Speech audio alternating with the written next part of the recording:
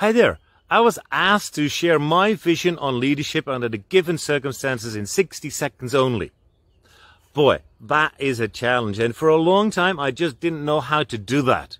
And that led me to the insight that at this point in time, where we are dealing with situations that are new to all of us, that it's absolutely fine to admit, I don't know. And that you have to be crystal clear about the vision that you still stand for, but that it is super important to lean into leadership skill number one, asking for help. Ask the people around you to use their talents to make your vision come true. Don't be shy to ask for help until you need other people. And that brings me to the second point. Don't forget to be human. You are just a human being, and look in the mirror what it is that you need to be a leader.